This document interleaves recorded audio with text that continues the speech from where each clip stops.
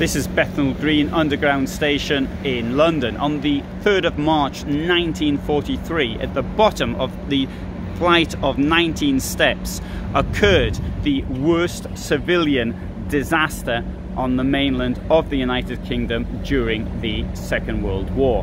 Here, as a result of a crush, 173 people lost their lives. Now, it's hard to believe how a crush could actually occur when the weather is nice and bright like this and the place is as open as it is. But then this was a building site, it was a very small door, and people, believing that an air raid was in process, actually rushed down the stairs. Somebody tripped, then somebody tripped over that person, and tripped over that person, tripped over that person, and that is what caused this disaster.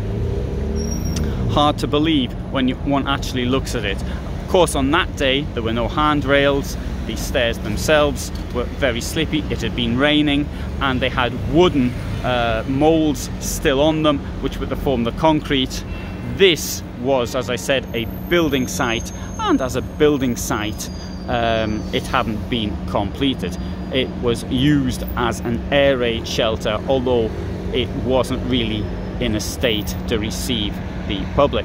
The reason it hadn't been finished, this part of the underground, the construction took place as part of the 1935-1940 plan, and the central line then finished at Liverpool Street. As a result of this disaster, this monument was built quite recently, and we have on it the names of all of those people who were killed. The monument itself is a mould of the staircase, at the top of which I'm now actually standing. So how did this all happen? Well, I've done a much longer video which will explain the events of the 3rd of March 1943 in much more detail, and if you subscribe you will know when I am going to upload it. Today's the 2nd of March, and so tomorrow will be the 80th anniversary of this disaster. So being this day, you can of course get an idea of what the vegetation is like around.